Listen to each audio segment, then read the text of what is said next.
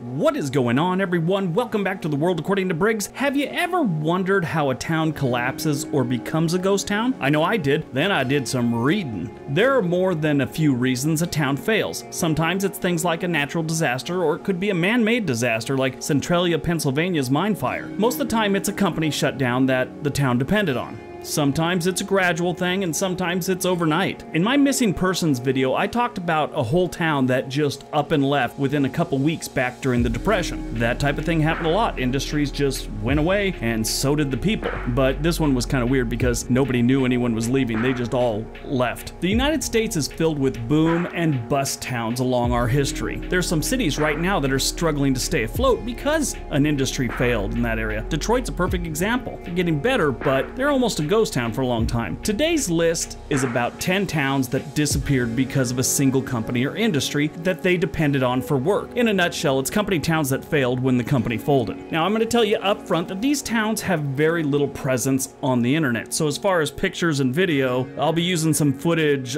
from the area as best I can, so don't be expecting like pictures of the town. Some of them have been gone since the Depression. That being said, why don't we take a look at my top 10 towns destroyed by losing a single employer.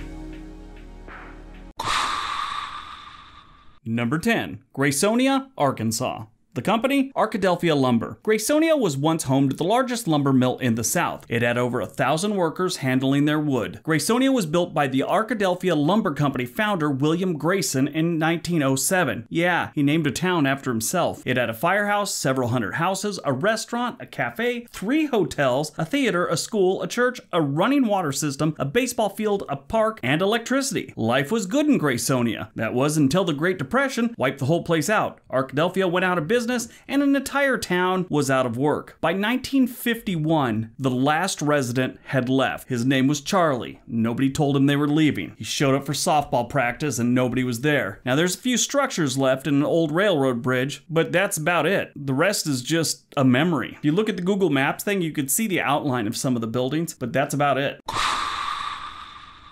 Number 9, Marktown, Indiana. The company, Mark Manufacturing, built more than a century ago by industrialist Clayton Mark, who manufactured steel pipes and tubes. Marktown was built to keep its workers. It doesn't sound like a bad deal from everything I've read. You get paid and you have a nice home. These homes were nice, not some rundown tent city. The houses were made of brick and finished with stucco and painted bright colors. They all had running water, coal-fed furnaces, and a full basement. From all accounts, it was a nice place to live. Here's the thing, it's still there, sort of. They are now part of a town called East Chicago, Indiana, not too far. It's like between Gary, Indiana and Chicago. Anyway, if you look at it from Google Earth, you have this little patch of green in the middle of this large industrial area. It looks kind of strange. I checked and there's a couple 3-bedroom, 1-bath homes for sale here, all under $30,000. I was thinking, wow, that's a good deal. They don't look bad once you get past the boarded up windows, and then I saw the pictures of the inside. One of them looked like they had trapped a crazy person in there with nothing but whiskey, a sledgehammer, and a box of spray paint. Now, at its peak, 14,000 people lived here. These days, it's about 3,000, and it's getting fewer and fewer all the time. Marktown's 200 homes were almost destroyed for a highway project some years back. Many of the homes are in bad shape, but they've plowed a couple of them over to make a nice little green space and, park near the refineries.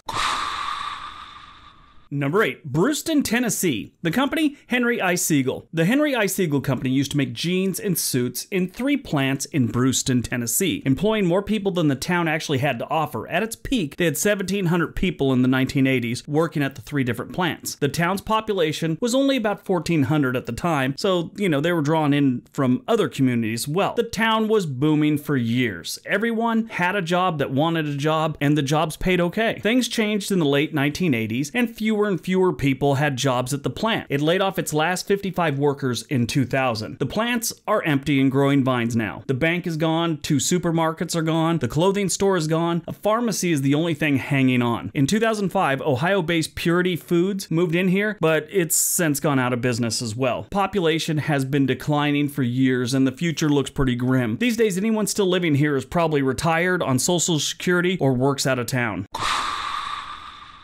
Number 7. Livermore, New Hampshire. The company? Grafton County Lumber Company. Lumber towns live fast and die young, sort of like a goldfish. Founded in 1876 by a pair of lumber tycoon brothers, Daniel and Charles Saunders, the town was named for Samuel Livermore, a former United States senator who was the grandfather of Daniel Saunders' wife. The town of Livermore suffered through gross mismanagement, fire, floods, storms, and deforestation until the last mill closed in 1926. The population dropped from around 200 in 1900 to about 23 in 1930. By 1949, the last resident left. But get this, in the 2000 census, 3 people lived there. I don't know what was going on there. It had been 50 years since the place had had any residents. I mean, aside from the occasional hippie commune in the 1960s or something. You know what? That is an untapped business. Hippie commune, Airbnb, or timeshare, actually. Wonder if you can get a loan for that. Anyway, as far as the 3 people living there in 2000, I figure some census worker was having a slow day, saw 3 hobos walking down a dirt road. When he drove by, he yelled, "You're going in the book!" Today, the surrounding forest is taking it back. No word on the hobos. Number 6. Batstow Village, New Jersey. The company? Batstow Ironworks. Back in 1766, the Batstow Ironworks was using bog ore dug up from the beds and banks of nearby rivers to make household pots and kettles. If you've ever seen rusty mud in a creek, swamp, or pond, you've seen bog ore. It also began making supplies for the Continental Army during the American Revolution, but spent more than a century afterwards producing household goods and giving employees the run of the company's store, blacksmiths, mills, barns, and stables. In the mid-1800s, the demand for iron declined and Batstow turned to glass making. That didn't last long because people really weren't smoking a lot of weed yet, so there was really no need for blown glass. Have you ever noticed like 1 out of every 5 20-year-old stoners wants to become a professional glass blower? I don't know how many I've run into that say that to me. It's just really weird. Anyway, so soon Batstow was in bankruptcy and you had a whole bunch of glass blowers with no glass to blow. The last permanent resident left in 1989 and the town of Batstow has been a New Jersey historic site ever since.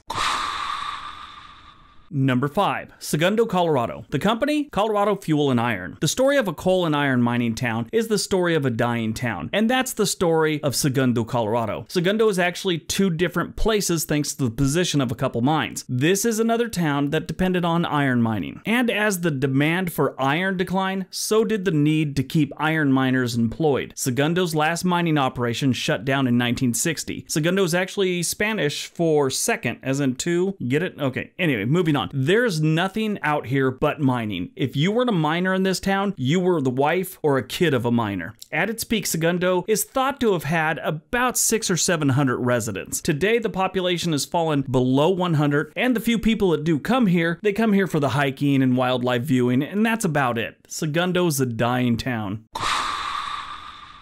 Number 4. Pullman, Illinois. The company? The Pullman Palace Car Company. In 1884, George Pullman built a manufacturing complex and town on about 4,000 acres of land south of Chicago. This was to house his employees, making his luxury rail sleeping cars. While the plan was to keep the workers happy, which would increase productivity and draw skilled workers away from Chicago, it didn't quite work out that way. The town had more than 1,000 homes with yards, indoor plumbing, gas, and daily trash removal, and drew about 12,000 residents. However, the downside was the workers could only rent their homes, they could be evicted at any time, they couldn't hold meetings, couldn't go to bars, and couldn't read books or watch performances other than those offered by the library or town theater. Does anyone get the feeling George Pullman was a bit of a control freak? When Pullman cut wages after an economic downturn in 1894, a workers' strike turned violent, and as a result, federal troops were called in to kind of knock things down. After Pullman himself died in 1897, Illinois required the company to sell the town. In 1889, it was annexed to the south side of Chicago. The neighborhood went into a slow decline, and the factory was finally closed in 1957. It's taken the neighborhood a while to recover, but it was declared a national monument in 2015, so that's kind of cool. Number 3, Lynch, Kentucky. The company? U.S. Coal & Coke. Tucked away in the hills outside of Cumberland, Kentucky, you have the small town of Lynch. It wasn't always a small town. In fact, it was a good-sized town for a lot of years, and everyone was working for U.S. Coal & Coke. This Coke is a mineral, not a drink or a party drug that was extremely popular in the 1980s. Lynch was built in 1917 by U.S. Coal & Coke, a subsidiary of U.S. Steel. This town had a population of about 10,000 people in the 1940s, had its own grocery store, theater, hospital, hospital and hotel. Even as recently as 1980, nearly 1,600 people still live there. However, in 2016, there were fewer than 700 residents. This is another one of those situations where most of the people living in Lynch are either retired or have a good drive out of town for work. Now, they do have a mine tour if that's your thing. You can take a look at Lynch's mining past while its future continues to dwindle. So there's a prime opportunity to, buy a house here, get a nice mortgage. You're gonna need some sunblock though. I'm sure the homeowners insurance is dirt cheap out here.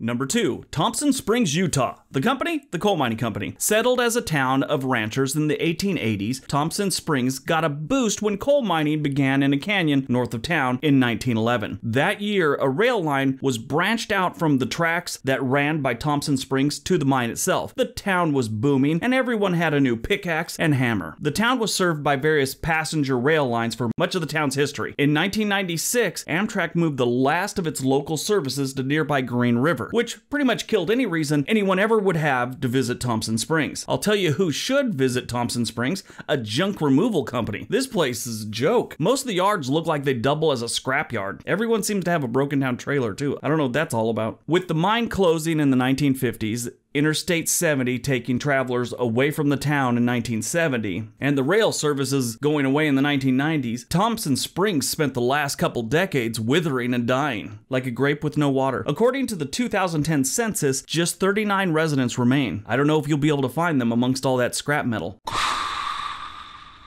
And number 1, Gilman, Colorado. The company, the Eagle Mining Company, founded by Judge and prospector John Clinton in 1886.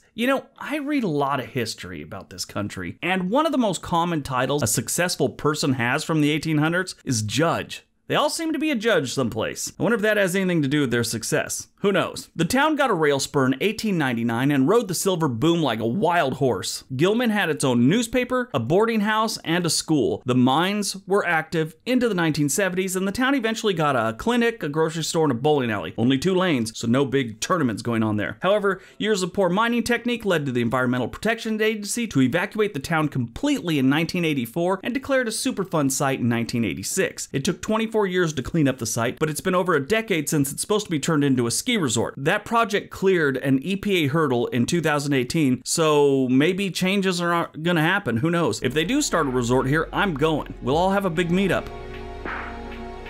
Alright, so that is my top 10 towns destroyed by losing a single employer. I hope you guys enjoyed it. Hope you got some information out of it. This one's kind of interesting. I kind of liked it. Anyway, don't forget all the links below. Give the video a big thumbs up. Tell me what you thought about the video. If you haven't subscribed, please do so. And hit that little bell notification so you know when I'm uploading. Everybody have a great day. Be nice to each other.